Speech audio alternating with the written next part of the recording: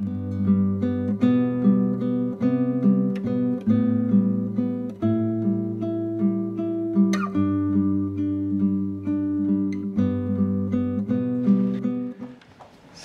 tonight, as you know, we're going to be here talking about the technology revolution in education. And our chair or moderator today is Dr. Manolis Mavridis here. And he's Associate Professor in Learning Technologies at UCL's Knowledge Lab, which is obviously at UCL. And he's also Director of the Education and Technology MA program. And he's Innovation and Enterprise Lead at the Department of Culture, Communication and Media. So this whole area is like bang in the middle of your research interests, I think. And then our two speakers, so Manolis is going to give a brief sort of overview of the field to start us off, I think. And then our two speakers are Jakob Ravn and Takehiko Kariya, so in that order. So Jakob Ravn is Executive Director of Teaching and Learning at Copenhagen Business School.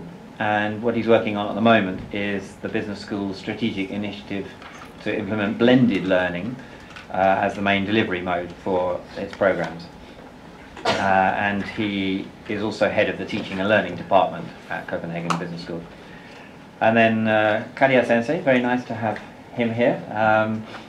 We were up in Oxford with him a couple of weeks ago, but so he's Professor of Sociology of Japanese Society at the Nissan Institute of Japanese Studies at the University of Oxford, and he works also on education-related issues, particularly on issues of inequality in education, a subject on which he's published pretty extensively in both Japanese and English.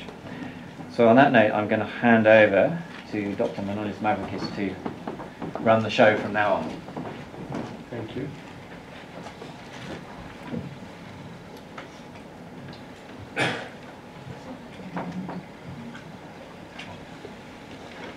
Thank you for the invitation, and thanks in advance to the speakers for what they're going to introduce. I just wanted to give a little bit like an overview of some research in the field.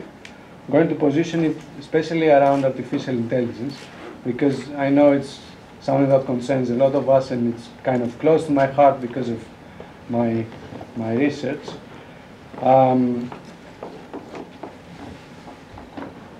Before that, a little advertisement, but you'll see the link later on. I'm also editor-in-chief on the British Journal of Educational Technology, and in fact, these days mark the end of the 50th year of the journal, and I have a copy with me if you want to have a look later on. But the reason I'm mentioning this is that, especially in this issue, which is open access and available for about a year, so you'd have the opportunity, even if you are not subscribers, to have a look. We reflect on 50 years of educational technology, and there are two specific sub-issues in this issue, particularly on the role of artificial intelligence in education. And we don't have a lot of time, and actually this is running out of battery, so I may want to plug it. Okay. So I don't have to hurry up so much, since we plugged it now. But I'm sure a lot of things come to your mind around artificial intelligence. One that may be close and you can kind of relate to is recent announcements around the artificial intelligence kind of taking over in the game of Go. I wonder how many of you are familiar with this picture and context. Okay, not many. The idea basically being that particularly efforts from the Google team called Alpha have surpassed a human player in the game of Go.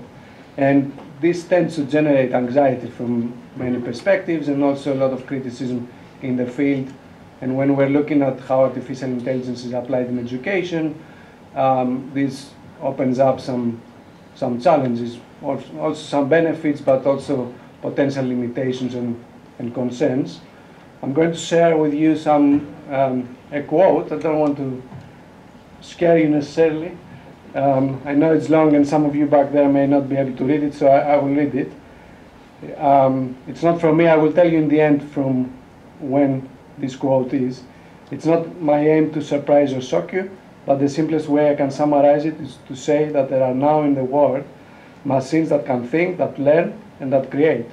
Moreover, their ability to do these things is going to increase rapidly until in a visible future the range of problems they can handle will be coexistive with the range to which human minds has been applied. So this could be something that people would say today. When do you think this was said? Guess? Anyway. It's from Herbert Simon, 1957. So obviously it might have been an exaggeration back then, and it might be seen today as an exaggeration, but a lot of people are concerned around these days. And when we apply this whole thinking of artificial intelligence in education, there is also a valid concern, and I think our speakers later on will highlight some of the points there. One can be summarized nicely, perhaps with this picture, which I use usually kind of to provoke, and has been used a lot in the field to provoke thinking around this area of the application of educational technology, and with the criticism being that students are being turned into the machines, that they are being fed books and kind of passive learning approaches and so on. I want to be a little bit provocative just for the purposes of this talk now, and to have a kind of a positive view just for the discussion, and to open up different aspects and share a little bit some of the work that we are doing at the UCL Knowledge Lab and some of the findings that are coming out from the journal of the British Journal of Education Technology that I mentioned before, and share kind of the high-level finding that for this audience now, in that we know that there are obviously all this criticism of educational technology, and we can discuss them more later on in the day. But the main thing that we are finding, and to some of you might be sounding obvious, is that the pedagogy, the way that this technology is applied, matters a lot. And to that we need to bring in the teachers in the context that they're using the educational technology, but also a lot the parents, if not obviously the students themselves. Hence I'm saying these pictures of teachers being trained about technology, which is something that we do a lot at the masters, for example, that we have here at the lab. But also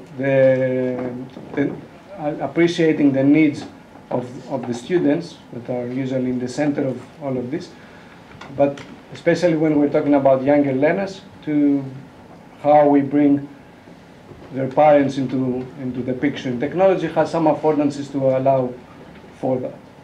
I'm going to share just very briefly one example of a recent project, and if you are interested in that, I'll be around later on, we can talk more about it. It's called IREAD. It's a European funded project that we are working on at UCL with another 15 partners across Europe. We are building games for helping students to become more proficient readers. And of course there are a lot of these apps around. I'm not advocating any innovation there. What we're trying to do is, with using some artificial intelligence techniques, we sequence the content appropriately according to the learner profile. And again, I see some heads nodding. You may have seen this kind of tools around, and a lot of people are claiming that they're using artificial intelligence to be able to adapt and personalize the content to the students. What we are finding and what we're trying to do, and again, for more results I can discuss later on, is to bring in both the teachers and the parents, I mentioned it earlier, So on one hand, we're using the data that are generated from this system to provide help to the teachers on how they integrate the technology in the classroom, how they do plenaries with using the profiles of the students that the system generates, and giving them some tools like this one that helps them orchestrate what we call orchestrate the classroom. Basically, be able to know which student to go and to talk first with this. For example, this red icon demonstrates a student that a teacher may want to prioritize. So with this, I hope this brief introduction kind of gives you an example of let's say, a good use of AI in education. And just briefly sharing my vision also with the colleagues here, when we're talking about applications of artificial intelligence in education, we're referring mostly to augmentation, assistance, mentoring, or expanding human intelligence.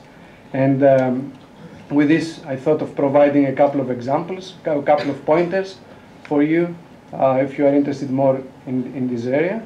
One is a report that comes out from a project with the Open University colleagues and UCL Knowledge Lab colleagues called Technology Enhanced Personalized Learning. I have a few of these reports with me if you are interested in that. We're raising questions that people can ask when others are claiming that they're using artificial intelligence and they are personalizing content. And two other pointers just very briefly. A recent book covering the area of artificial intelligence in education by Wayne Holmes, a colleague at the Open University, and Rose Lakin, Machine Learning and Human Intelligence, who is a colleague at the UCL Knowledge Lab and might be around later on today. So with that, I will invite the next speakers to share their thoughts.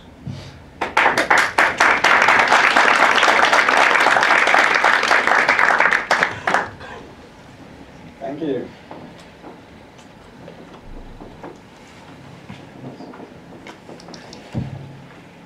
All right. My name is Jakob, and as mentioned, I teach at Copenhagen Business School, and I'm also heading an initiative on blended learning. And my main kind of approach today for this talk is that technology, the kind of impact on education is much more than just impacting what goes on in the classroom. It's an impact that goes far beyond that, actually. It's changing the entire landscape of education, I think. So what I'm going to talk about is how does technology in education change the entire ecosystem of education. So my own background is that I've already been, all of my time actually been engaged in education. I've either been a student or a teacher in basically all my life. I went to elementary school in the 70s, and in the beginning of the 80s. There were no computers, no technology in classrooms. Then I went to high school in the late 80s. There was some personal computers there, but it was not used very intensively. It started in the beginning of the 90s to be more widespread, used as a tool for doing assignments. When I went to university, a lot of the students used it, but basically as advanced typewriters. It was typewriters with a memory. What made a significant change was the World Wide Web in the mid-90s. That, in a very few years, actually transformed the way we accessed information. It transformed the way we communicate. So the last couple of decades since that transformation have made computers much faster, the internet connections much faster, and nearly practically we have unlimited storage of data today.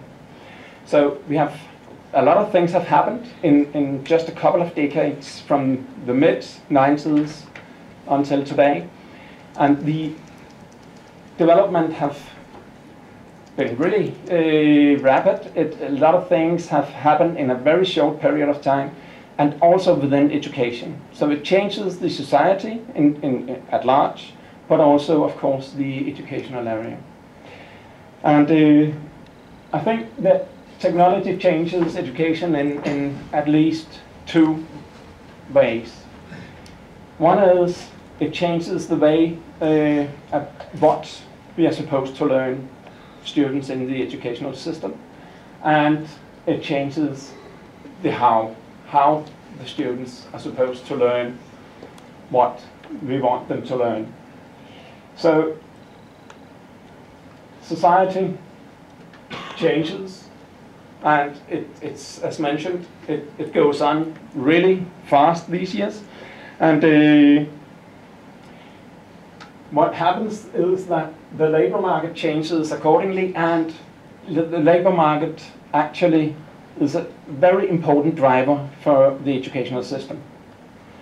The educational system has historically, and also today, been a main provider of educated labor for the labor force. And the labor market needs are always, and have always been, a really important kind of denominator for what is taught in the educational system. It's not the only thing that denominates what we are teaching in the educational system, but it's a very important kind of driver. So new educational demands on what are we going to teach. The how is about the increased accessibility to information and knowledge. And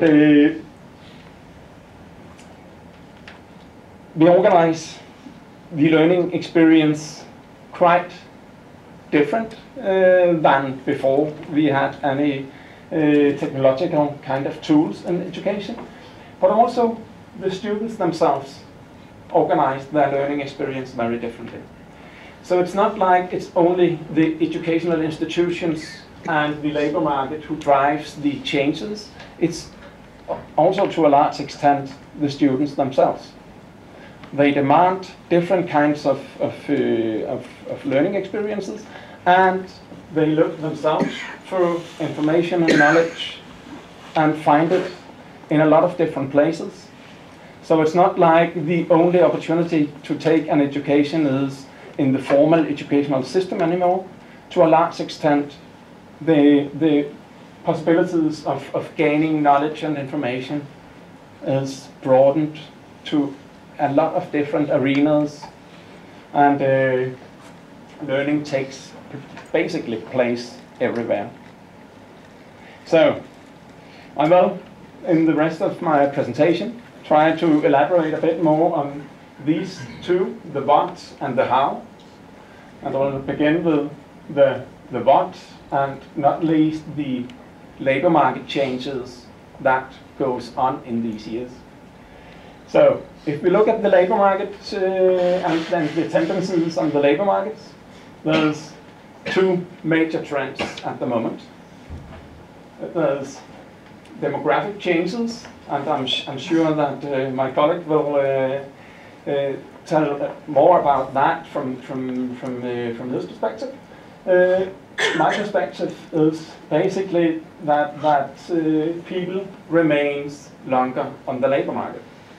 So from an educational point of view, we know that people will need to be educated not only one time during a career, but a lot of times.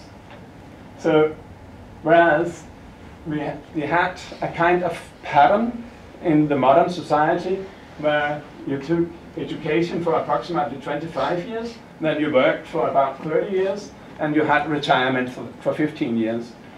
It is changing to something like more in like 20 years of education, 45 years of work life, and 15 years of retirement, or something like that. So what is the point here is that the years on the labor market is extended. If we look at the example from Denmark, retirement age right now is 72 years. It's predicted to be 77 years in 20 years from now. So, looking at a career where you get educated in the first 20 years, maybe 25 years, and then you will need to stay on the labor market for something like 50, 55 years longer than that. That demands another kind of skill pool or some other capabilities than before, where you would expect that you could stay on the labor markets for 30, maybe 35 years if you were lucky. So skills need to be updated several times during a career. Then the digitalization. We all know that a lot of the jobs today, or industries at least, are automated, and that robotics have possibilities of taking over a lot of new areas as well. If we look at, for example, some industries like the publishing industry, like the media, so on, there have been tremendous changes in what skills are needed just during the last 10, 20 years. So, for example, in the publishing industry, it is expected from the industry itself that approximately 80% of the workforce within the European Union, that is 750,000 employees, they're going to need reskilling within the next 5 years. So it's a huge, and that's just one industry. So there's a huge need for reskilling, and that happens more and more often because the skills just get outdated faster. Not all skills, but a lot of skills actually get outdated a lot faster than we were used to before. So the outdating of skills is one thing. The other thing is that there's a lot of discussion about, is there something you could call robot-proof kind of capabilities? Is there something that the educational system should train the students for that would be like a kind of proof, even though that industries get automated and artificial intelligence are taking over some areas that were previously done by humans? And the discussion in that area, I will just have a look at it in a moment. I will just look at the robot-proof kind of skills that are mentioned in that discussion, and then also have a look about how skills get outdated faster. If we have a look at, this is just one example out of really many examples of predictions for what we can call 21st century skills or robot-proof kind of capabilities.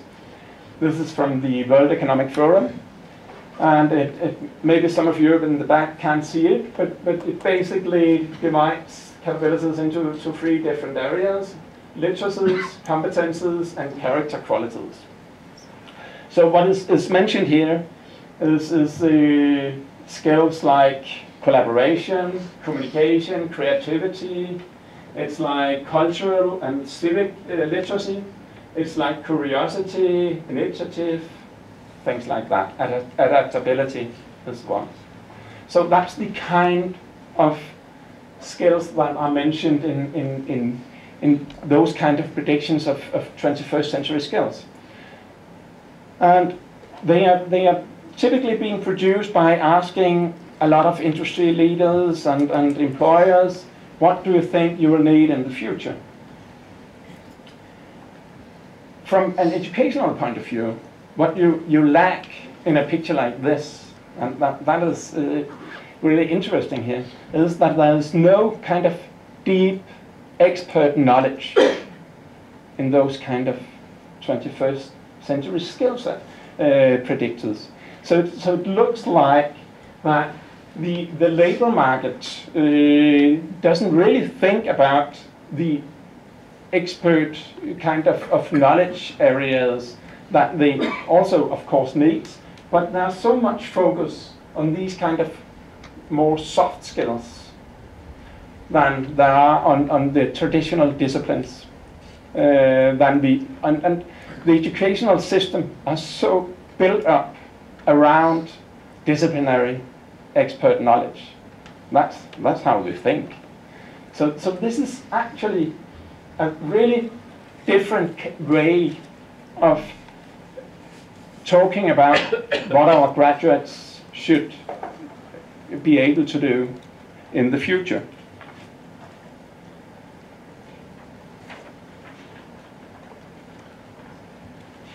If we take an example of how skills get outdated faster, we can just take one example like this one. It's from the Udemy research.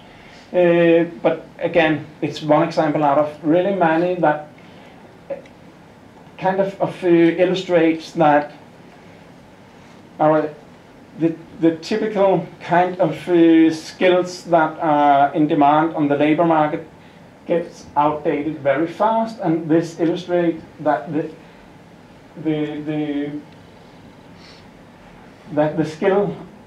skills gap in the US is experienced as highly increasing from 2014 to 2018, from about 60% to approximately 87% in 2018. And that's the skill gap in the labor market in the US. So a skill gap of 87% of the labor force experience some kind of skill gap. And that's a really huge number of people who at their daily work experience some kind of skill gap. So again, this need for retraining is much more continuous than we were used to just 10, 15, 20 years ago, and even more beyond that. So, my point is that the labor market changes rapidly, the need for skills changes, and the need for continuous update of skills also changes very fast. So let's have a look on the other part of the technology changes in education, how the students learn. And that's about the educational system itself. So how does technology go into the educational system? It's about how the students learn and how new technology changes student learning. And it changes student learning in many different ways. One way is the access and interaction with the curriculum, information and knowledge. Access to information changes really dramatically. Acquisition of knowledge and delivery modes of information changes. Pace and place changes very rapidly these years.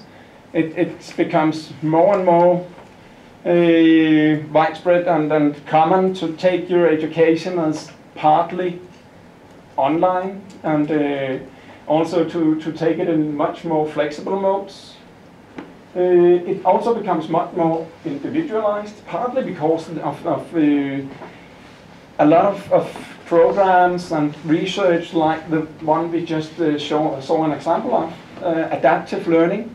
And this kind of adaptive learning trends also tend to make learning much more individualized than we were used to. But also the social interaction changes. As mentioned, the communication, the collaboration changes because there are new ways of interaction between students and between teachers and students. And of course, the learning support changes a lot. We have e-advice and a lot of different kind of learning support that is not going on as that couldn't be in place without technology.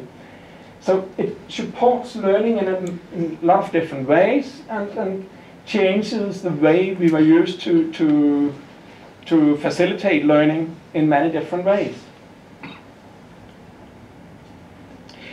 These changes may seem like simple changes that make learning processes more efficient, and they do in some sense, but it doesn't only make the learning more efficient. It's, as mentioned in the beginning, also changes the very educational system. So the current educational system and the current educational systems are designed for knowledge transmission, basically. It's designed for a transmission of knowledge from one generation to the other. So that's how we think of education, and that's how we build up educational systems. So learning are organized in cohorts. There are little individual flexibility traditionally. Pace, place, and content and learning styles are typically fixed, at least to some extent. So if you take this kind of change in the system, you have the traditional system with a very knowledge-centered kind of educational system. You have stacked programs with a lot of courses coming on top of each other. And all the students have to take the same courses in nearly the same sequence. You have fixed learning schedules, fixed pace. You have one learning path for all students, even though we know that good teachers can individualize to some extent. It's more or less one learning path for all of them. And it's very formally organized in the educational institutions. What is happening is that there are a change towards learning taking place outside the formal educational systems to a much larger extent than we are used to. So what happens now is that a lot of skills are possible to learn outside the formal educational system. You can take a MOOC, a massive online open course on any of the MOOC platforms. It's for free unless you want a certificate, and you can take it at the pace and place you like.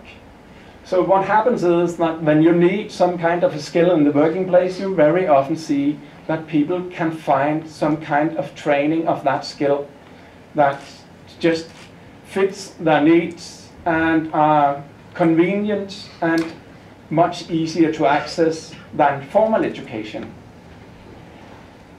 So what has happened is that there are a lot of micro-learning opportunities available, and it's, as mentioned, just-in-time learning. It's very individualized, it's very adaptive to the individual learner, it's informal, less organized. So this is new learning opportunities that have arisen, but it's not like it's just is completely two parallel systems. It seems to me like that the new learning opportunities that have come up in the last at least 5 to 10 years also influence the traditional system. So if you take the new providers, they respond to changes in demand. That's why there's a lot of new providers in the educational system. New educational providers, typically private providers, they are there because the established educational system responds quite slowly. The established educational system is established for a very long-term kind of and stable kind of society. So the established educational system is not able to react very quick to changes in, for example, skill demands from the labor market. So that's why there come new providers to education. And what happens is that the traditional kind of system that we know, where you went to preschool, to kindergarten, to primary school, to secondary school, to college, to university, or whatever you did, that is changing as we're speaking. Actually, it is changing. There's providers that actually provides many different parts of that delivery, as we before saw as if you were an educational institution, no matter if you were a secondary school, college, university, or whatever, you provided the entire kind of delivery. You provided the lectures, you provided the exams, you provided the kind of teaching, the learning support, you provided the social life of the students, you provided the degrees afterwards. What happens is that these kind of elements of the education is unbundled. So a lot of different providers actually go and provide the individual parts of an education. This doesn't mean that we will not have universities in 5 years, or we will not have secondary school. Of course we will, for sure. And there will still be a market for that kind of bundled education. No doubt about that. But there will also be a huge market for this one. And this is actually the new thing. This is the new thing. And it will also influence the traditional system. So it's not like this system will just be, as it were, in the future. It is changing. And it will also be more unbundled, because some of the things that you can actually get from other providers is more attractive to many students. So many students are more attracted to this kind of flexible structuring, for example, and just in need skills that you can have as in the micro degrees and micro courses and micro credentials, and these kind of things is difficult to attain in the established formal education system. So my prediction is that there will an unbundling of education is happening at the moment, and not just as a parallel kind of thing to the established system. It will influence the established system. It will become more unbundled, and of course technologies will also influence the traditional institutions as just providing more efficient versions of the same thing as they did before, but it will also fundamentally change how we do things. That's it. Thank you.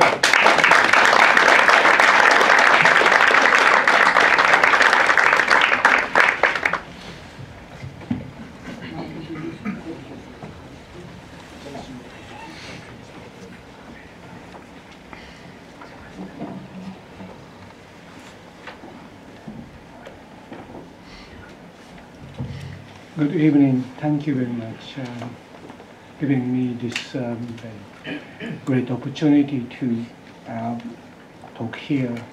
Maybe this is my 4th or 5th time maybe being here. Well, honestly speaking, I'm not expert on IT or new technologies and education, but I'm a sociologist. And many of you may know that sociologist is very pessimistic. And then always that our history tells us anything good proposed could have two edges. One is, of course, that some idealistic goals to some extent are realized. But on the other side, always that the dark side of the story is also not often told, but happens. So that probably my role of being here is not adding to same ideas to the first two speakers, but maybe giving you some a bit critical or maybe pessimistic views on the future. Okay. And then, since I'm a sociologist of Japanese society, then I'm going to use mostly Japanese case as one of the most pessimistic case. Well, to save my voice, I show you one video clip.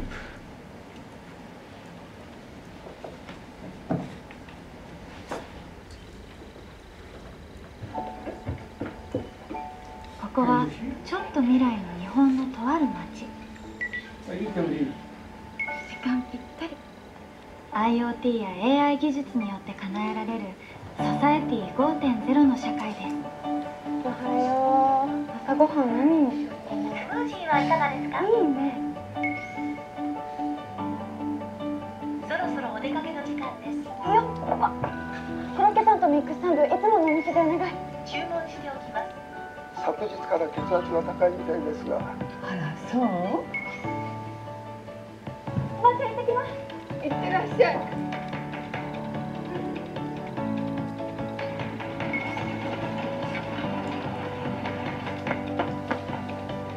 おはようございます。おはよう。はい、これ。ありがとう。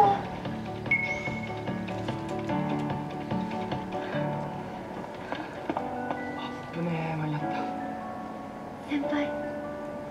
ああ、お前も乗るとこ？はい。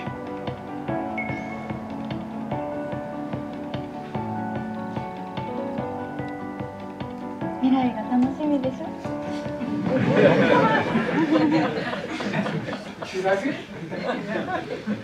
Glorious future of Japan.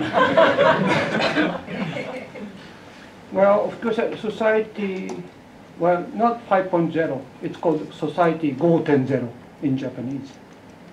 I mean, of course, that, you know, first society, I mean, that the first sort of production revolution happens in agriculture.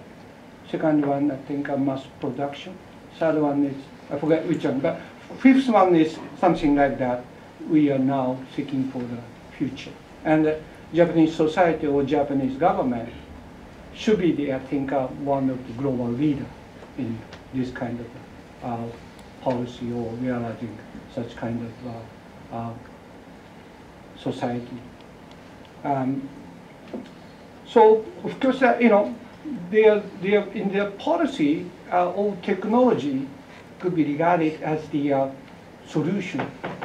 I mean, to solve very difficult problems Japanese society is now facing, like aging society, and then also, you know, regional disparities, income disparities. I mean, all those kind of things I think are, you know, caused by present society situation should be, or will be, or can be, could be, would be, I don't know, be solved by the new technology, which is realized in Society 5.0, or seeking for the realization of Society 5.0.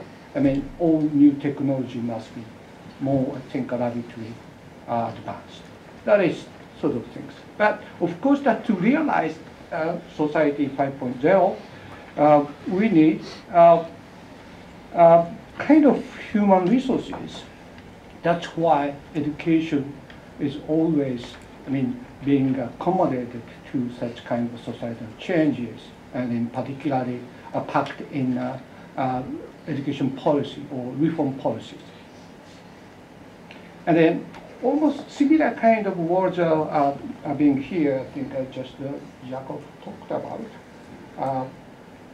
So the ability to accurately interpret and respond to writing information, ability to engage in and apply scientific thinking, and sensitivity and ability to discover and create value, curiosity, and I don't know what. Or maybe I misspelled, but anyway. Maybe individuality, maybe. Okay. So it's from the government document. And then also the government Ministry of Education document says human resources have to be, I think, a lead this sort of a new society. And then not just, kind of talents or skills, to advance technology, but also how to survive in a sort of the society which is almost, some percentage of current occupations and jobs are gone. So that how you can have appropriate skills, to survive in such kind of society where AI probably will control for our life. Okay, what we need.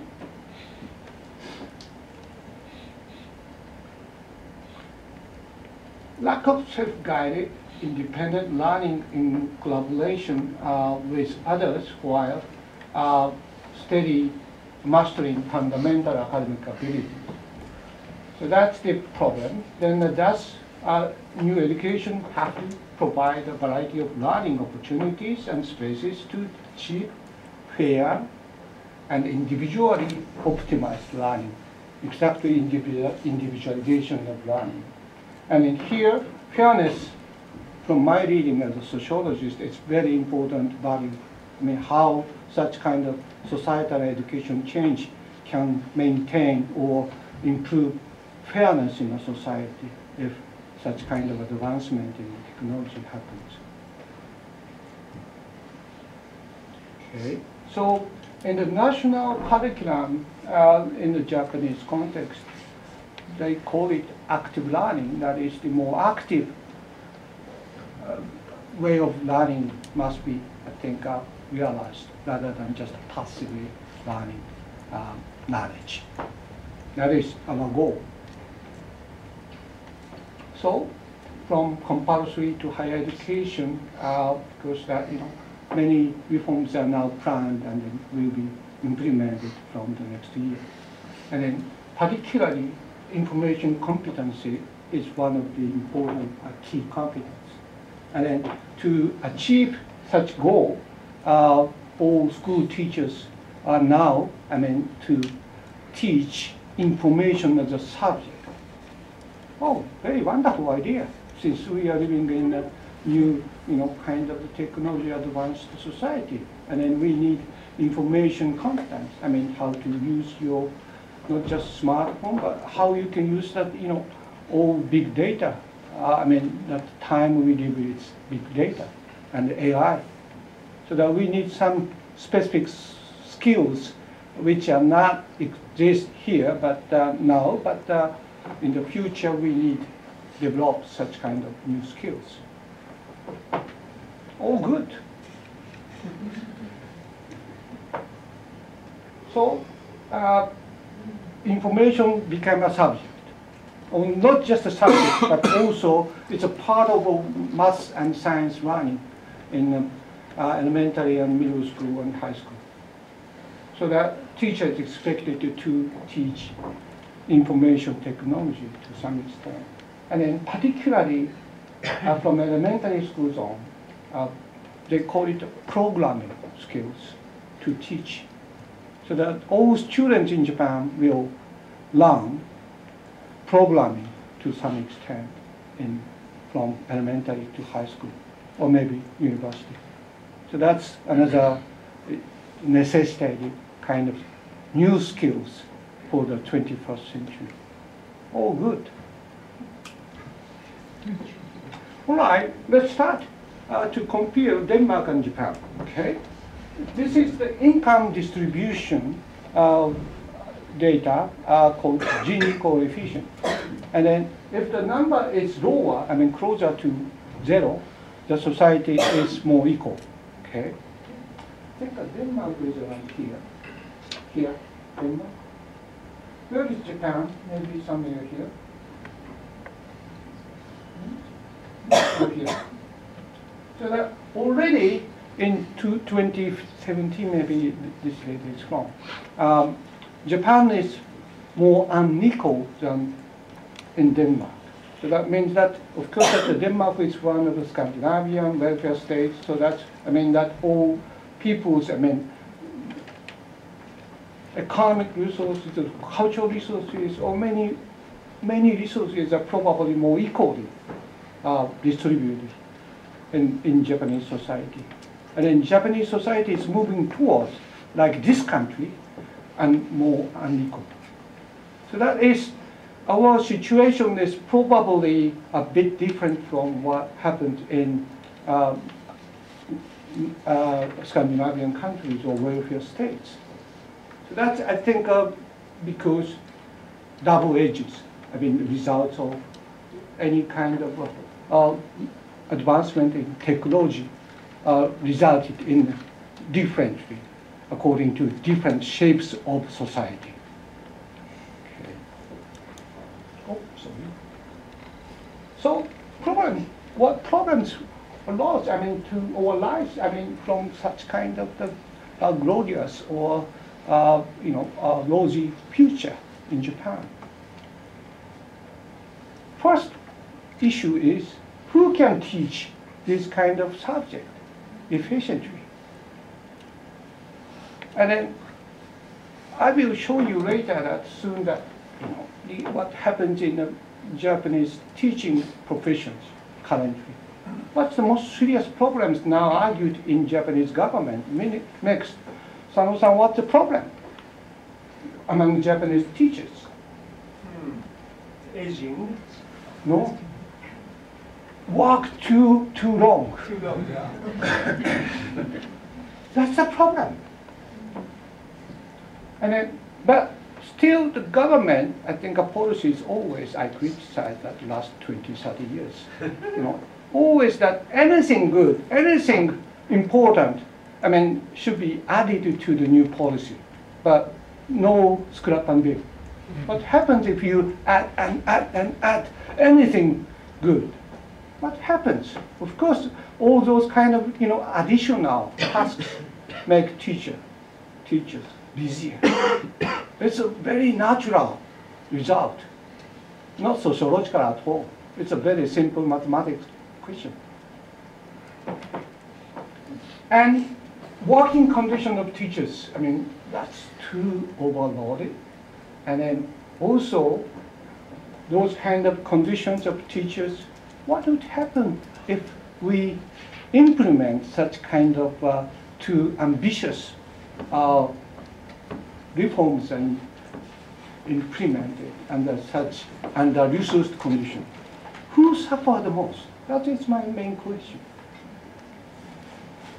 Well, this is a recent report from the OECD, 2018 Teaching Learning International Survey. And it's reported Japanese teachers are the most busiest teachers in the world, I mean advanced society. So that this is the weekly, I mean how long they work a week, so that 55 hours a day. And then among them, teaching is just this portion. This is OECD average, and then teaching time is less than the average, but total working hours are much longer. What they are doing? Extracurricular activities, other general administrative work, and then preparation of lessons. I mean, all those kind of things are, all make teachers busier than teachers in other countries. And this is a quotation from the same newspaper, but not showing graphs, but the last one showed school teachers in middle schools.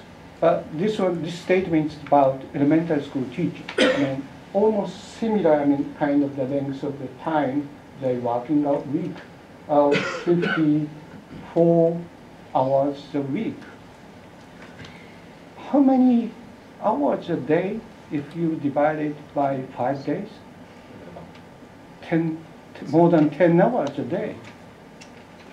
How many here, I think, people are working every day more than 10 hours?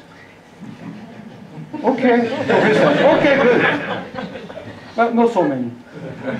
And then if you are school teachers, then what would happen if you were current condition is such a heavy duty, heavy loaded work conditions? Then you now teach programming. And if you are elementary school teachers, even you have no certificate to teach English, you have to teach English too from next years on. And then moral education becomes a subject, right? So that all teachers have to evaluate, assess how morally your students are good or bad at each time, each term. So that all things that are happening from the next years on to achieve society 5.0. Wonderful idea, isn't it? So all those kind of new burdens, I think, might be necessitated and then probably solved by new technology. I mean, to help teachers to save their time to do something. But if teachers couldn't manage well their own time, or schools cannot make good management, I mean, to allocate any kind of additional jobs, I mean, additional works, what would happen? Who are the most suffering from that kind of under-resourced conditions? That's my question. And then, of course, I'm a sociologist. Sorry, it's a very number crunchy kind of presentation. Well, it's a bit old data, but 2006, University of Tokyo's social scientists did a survey from aged from 20 to 40 years old. And then here it's very simply asking people how often you access to internet. Of course, it was 2006. I think more time or days spent by people, I think, today, because smartphone enables people to access to internet much easier. But I think it shows some trends that how you can access to internet outside of your work. And here you find that females are less, and if you are educated more, you are more likely to access to internet in 2006.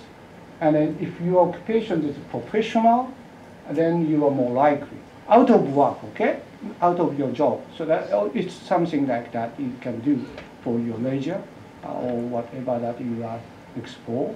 Anything you can do with internet. And then importantly, I think here, household wealth, how rich you are, your family at your age of 15. So that when you are young, how rich your household was. That is kind of the question that not just current wealth you own, but what happened in your past. Then it's a kind of the influence that if you are from a richer household at age 15, more likely. And then also this is the grade at the junior high school, that is middle school, at age 15 too. So if you are academically strong in your middle school age, you're more likely to access to internet when you are adult. So that's kind of the historical personal history, I think, influenced later on your access to internet. Of course, it was just 2006. But if you are given smartphone to access freely, to any places, what kind of site do you mostly look at? For your learning? Or entertainment? What if we have just entertainment or learning? How people are divided into two spheres? Watching internet. Some good students maybe continue learning by internet, but other students who are not interested in learning in a traditional sense may not learn as much as the first type of student. So that this is a kind of an example of double edge. Oh, then I looked at the same things like the regulation, and then it's a I divided into two groups by age, and then older age. These are yellow lines are all important factors. But look at younger age.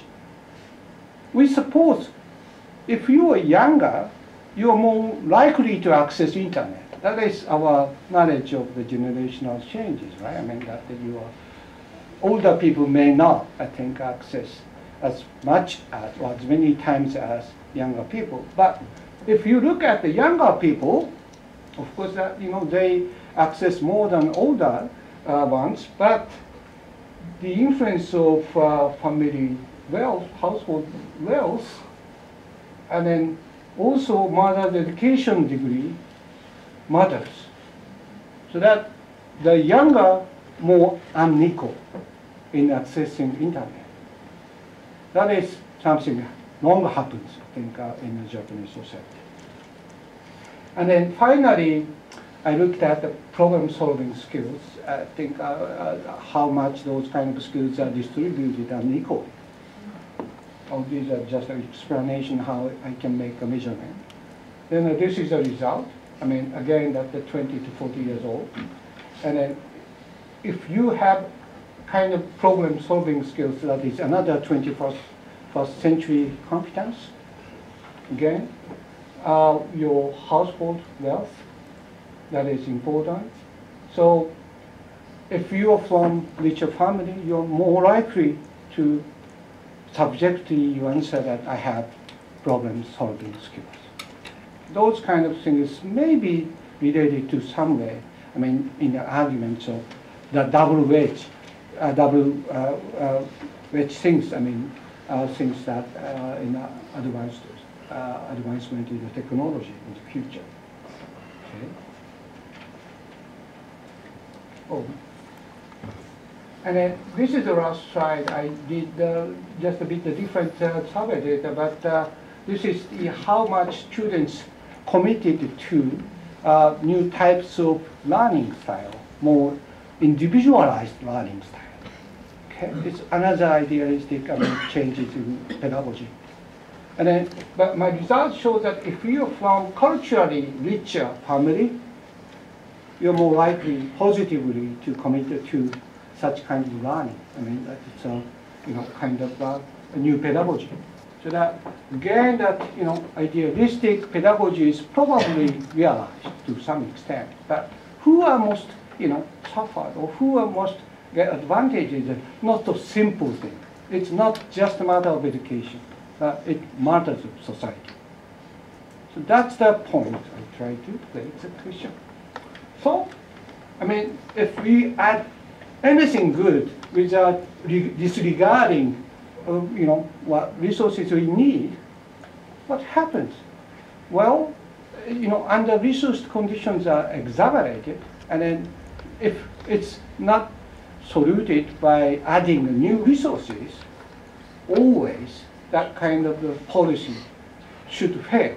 Or maybe will succeed only for a part of people, not for all people. That is the problem. But I would argue maybe later with one of the person from the Ministry of Education in this room, Kano-san, why you guys have this kind of a mentality long time?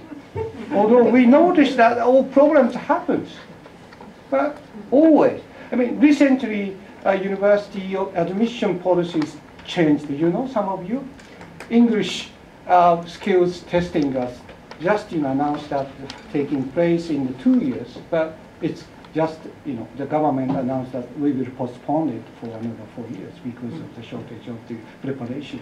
Why repeatedly such kind of things happens? So, at the end, my conclusion is fairness is important part of the realization of society 5.0. But how society 5.0 can achieve fairness in such kind of a poorly resourced education reform? That is my story. Thank you very much.